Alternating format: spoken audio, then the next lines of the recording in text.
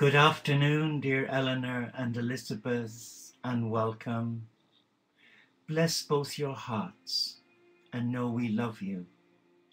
And welcome to Sister Sue, who's joined us, and to those not logged in, you are more than welcome. And first, my apologies for missing last night. I guess tiredness overcame me after a rather busy day here, preparing for the Feast of St. David, Dawi Sant, and our Interfaith Peace Service. But I'm here, and I'm with friends who support me greatly on my faith journey, and I offered this vigil for you to say thank you. Thank you. We begin our 13th session of our retreat by first lighting this candle to thank Almighty God for giving to us their precious Son, Jesus. And I know that those of us who are here, who've logged in, we are already brides of Jesus because we've dedicated our lives to him for peace and for unity. So this is for you to say thank you, God, for your commitment too. So let us now be still as we come into the presence of love.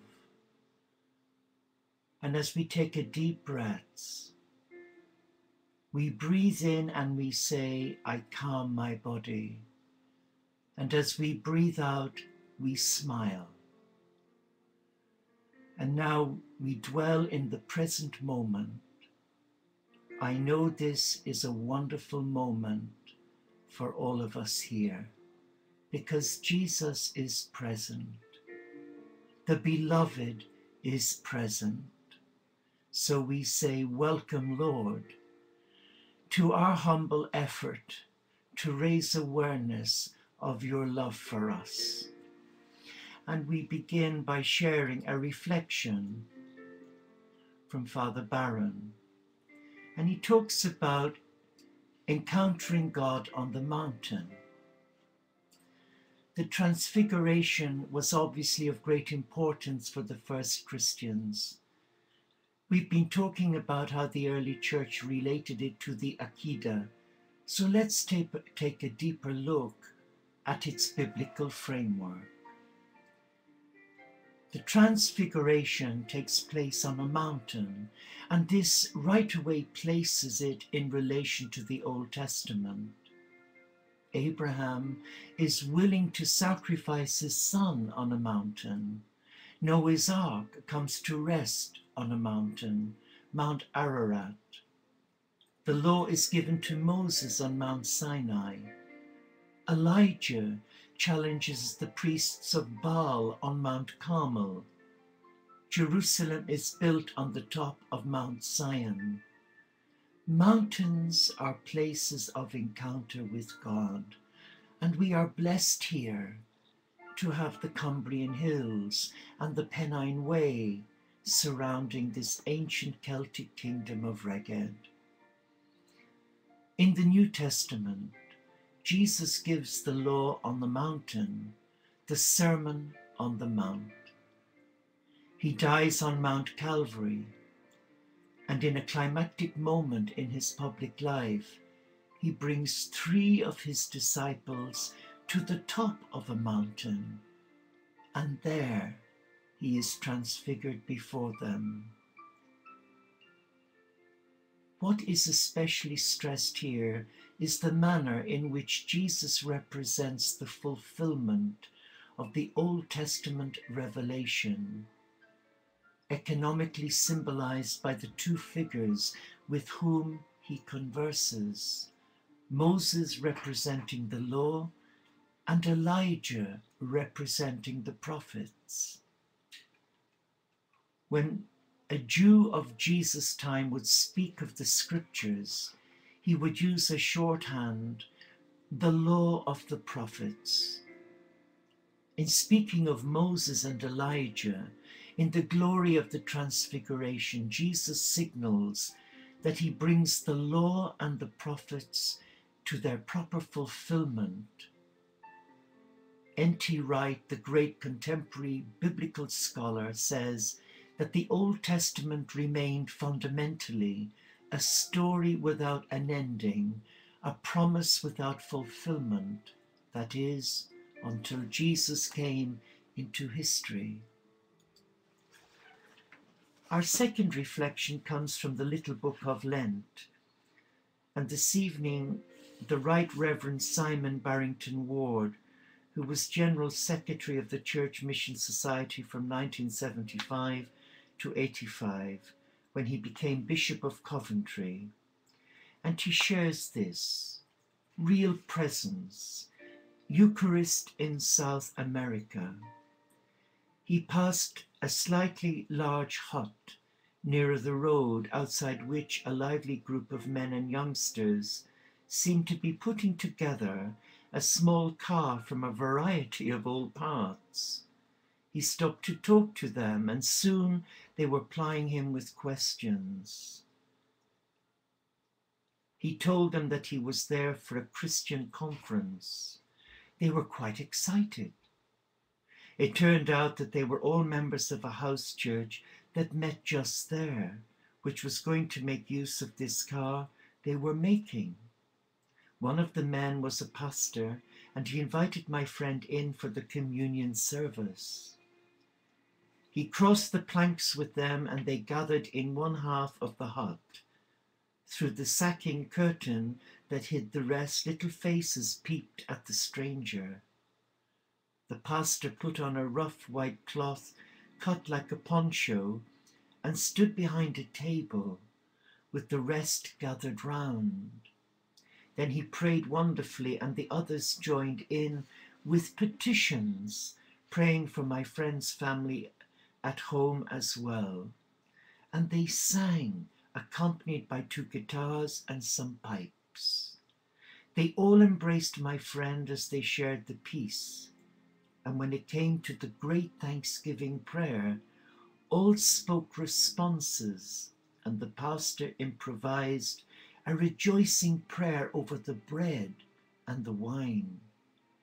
It seemed to my friend that the roof opened up and all heaven surrounded them.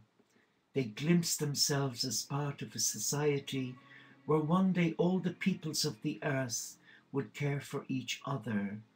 All the good things of the world would be shared, where everyone would have their part to play and their contribution to make, and all would have enough to eat.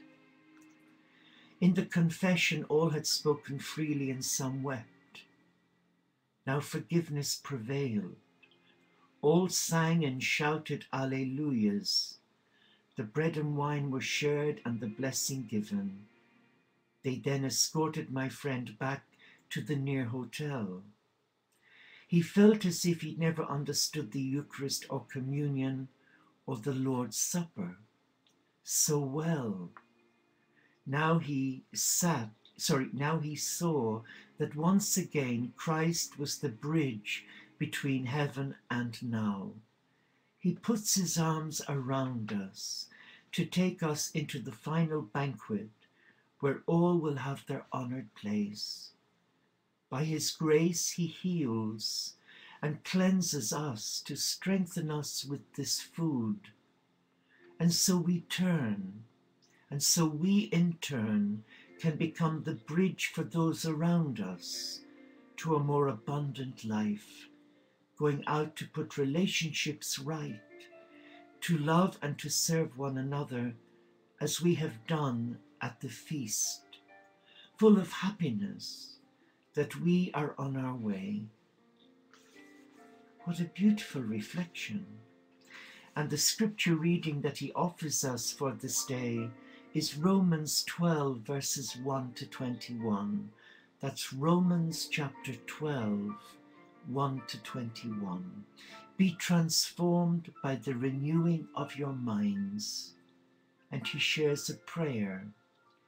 Lord, in this sacrament of bread and wine, you are present with us. You give us your life. You share your love with us. Come to us. Abide with us, that we may reveal your presence, your life, your love, and go with joy along our way. A lovely prayer. But Saint Francis has this to say: don't compare, don't judge. In Luke chapter 6, verses 37 to 38, we read, do not judge, and you will not be judged. Do not condemn, and you will not be condemned. Forgive, and you will be forgiven. Give, and it will be given to you. Those words are so poignant today, because so many Christians judge one another. And it's such a shame. Jesus reserved his harshest words in the Gospels for those who thought they were spiritually superior to others. Francis, too, recognized that this failing threatened those who had given up everything to follow him in his gospel commitment to a life of poverty, prayer, and penance. He emphasized to his followers that they were to examine their own lives rather than pointing fingers at others. He said in his rule of 1223, I warn all the friars and exhort them not to condemn or look down on people whom they see wearing soft or gaudy clothes and enjoying luxuries in food or drink. Each one should rather condemn and despise himself. We will always encounter people who are better than we are and worse than we are on nearly every human social and spiritual level.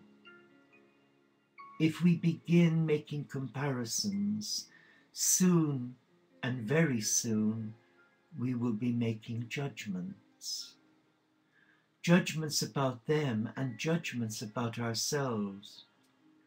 In doing so, we quickly lose sight of who we are, unique individuals created and loved by God for ourselves, not on some cosmic grading curve. And he shares with us a prayer to Saint Francis: where there is poverty and joy, there is neither cupidity nor avarice. Where there is peace and contemplation, there is neither care nor restlessness. Amen. So let us stay with that. And let us, in the short time we have together, to come as brothers and sisters who are loved. My heart is guiding me to invite you to come and join me on a mountain, a special mountain here in Cumbria, at Keswick, where the standing stones are. I know that dear Eleanor and Elizabeth accompanied Brother Rob and myself to these standing stones when they were here last year, and the view is spectacular of the valleys below. So come with me now. Let us come to this sacred site that goes back billions of years, where indigenous peoples lived and who worshipped the light. And as we come from this narrow road that climbs up this steep hillock, we come and we find a gate. We go through that gate, and there's a slight incline, And there before us, we see innumerable standing stones in a sacred circle.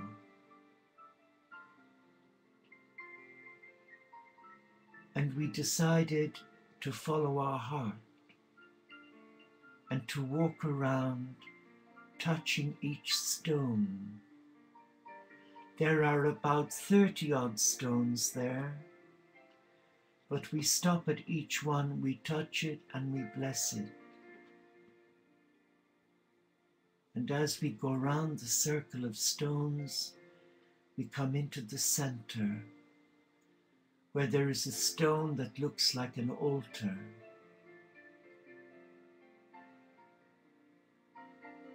And we touch this stone with our hands.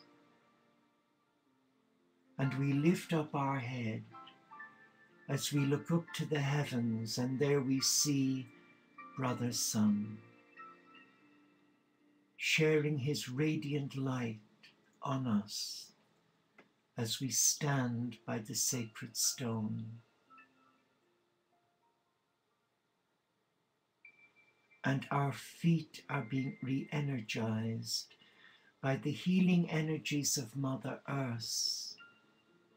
She's releasing love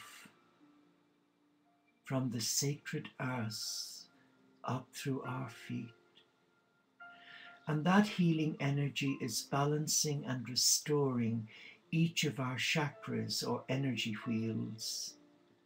And her love is now flowing right up into our heart. And as we look up, we see the clouds dissipate, and we see the most beautiful vision of Jesus coming down from heaven, with angels singing the great Alleluia. And he comes, and he stands on the stone, and his love pierces our hearts.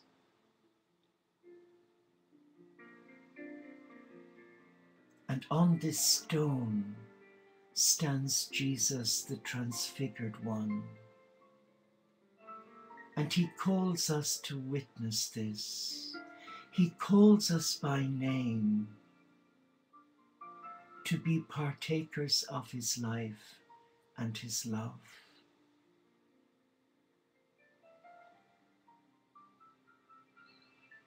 And around him are a choir of angels singing the praises of God. And as we look further up, we see Mother Mary on her throne of light, with Kuan Yin and Magdalena, with the apostles and prophets, with Francis and Clare. And it is a wonderful feeling.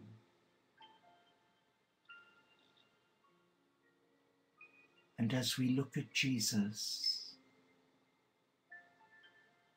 we are in absolute awe of his love for us. He looks at us, and he looks at you, and his eyes are piercing blue, piercing you with unconditional love.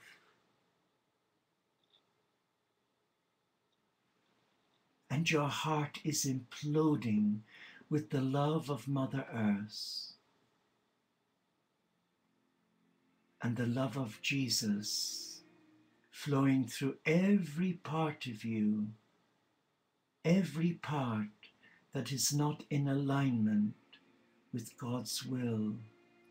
Every aching muscle and bone is now being re-energized by his love. And he invites you to be still. He invites you to just receive his love.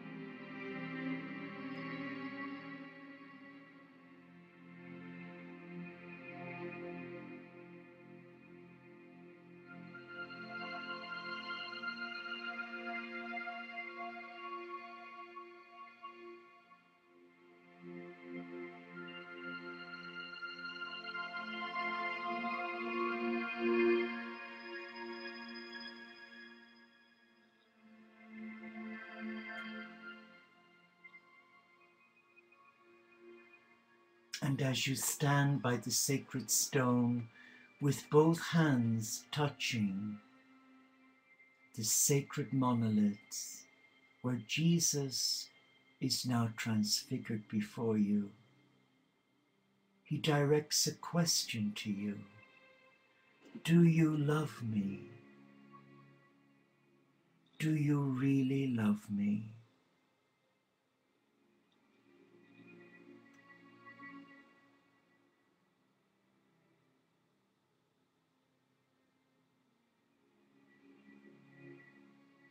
And he assures us that he does not send us crosses to destroy us. He sends us blips, tests and trials that really are blessings from his heart to help us grow and to help us lean on him. And he asks us to be true to him by telling him exactly how we feel. And if we feel that the burdens are too great, he asks us to ask him for that strength not to allow the evil one spoil a beautiful friendship born in love. And Jesus speaks to you words you've heard before. I came that you may have life and have it to the full. I came that you may have life and have it to the full. Receive my love, and let my love now touch you and fill you with my peace. For I came to give you peace this night. I came that you will shoulder your burdens onto me and let me care for you. Receive my love.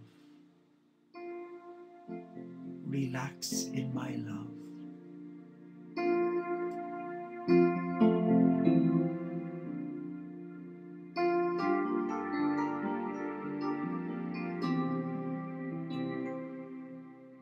And as he lifts his hands towards you, you see rays of light flowing from his hands to your heart. He's transfiguring you now. He is anointing you with his healing light and his love. And every part of you now is being transfused by the love of God. Every part of you, and especially those parts that are in pain. And with each in-breath, we breathe in his love for us. And in our out-breaths, we say, thank you, Lord, for your blessing right now.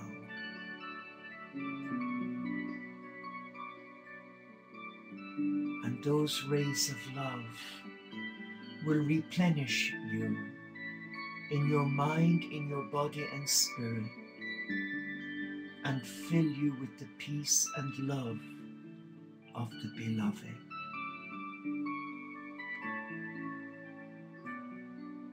He's now inviting us to bless every situation in our life, every disappointment, every setback, every hurt, every ache, and every pain.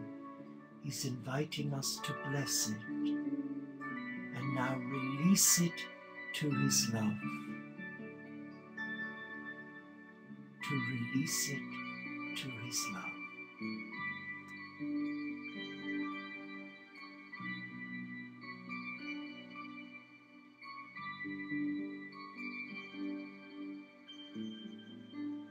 And his peace comes upon us. His peace saturates every part of us, leaving us grounded, protected, and aware that we are not alone, that we are loved, and that nothing will separate us from this beautiful love. So let us now relax in that love as we allow Him to transfigure us with Him on this sacred mountain. And the angels are rejoicing for us, for you, because you are here. And the Lord God is revealing His heart to you, not to lose heart, but to remain steadfast in His love and to call on Him each second of every moment of each hour of every day, and trust in Him and trust in His love.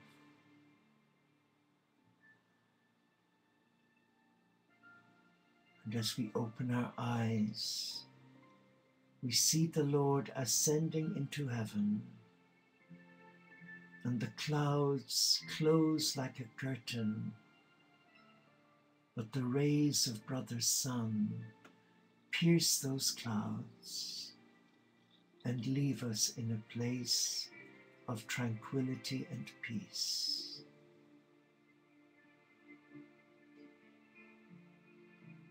And as we gather our thoughts and our reflections, we thank the sacred stones of this circle for the love and the energy they bring, and reverently we bow to them, thanking Almighty God and Mother Earth for their gifts to us.